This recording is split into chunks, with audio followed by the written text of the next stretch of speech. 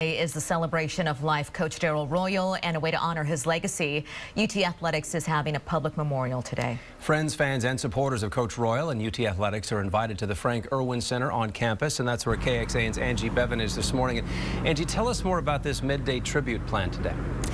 Yeah, good morning. The memorial here planned at the Frank Erwin Center will start at noon today. Certainly thousands of people expected to be here. Now, this will give fans and supporters of Coach Royal the chance to remember him.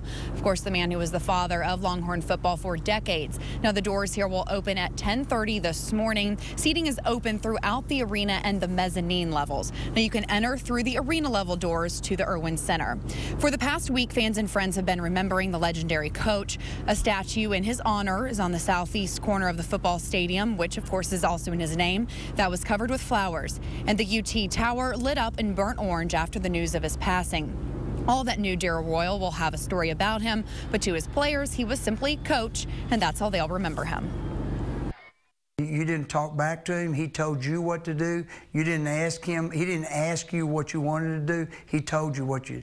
But then he expected you to follow through. I told him the last time I saw him, I've told him for years, I love you, Coach, and I appreciate the opportunities you gave me.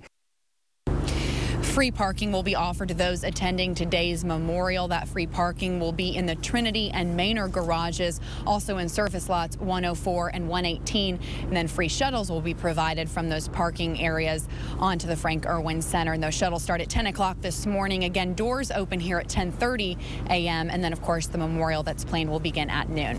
For now, reporting live this morning from the Frank Erwin Center, Sally and Robert, back to you guys.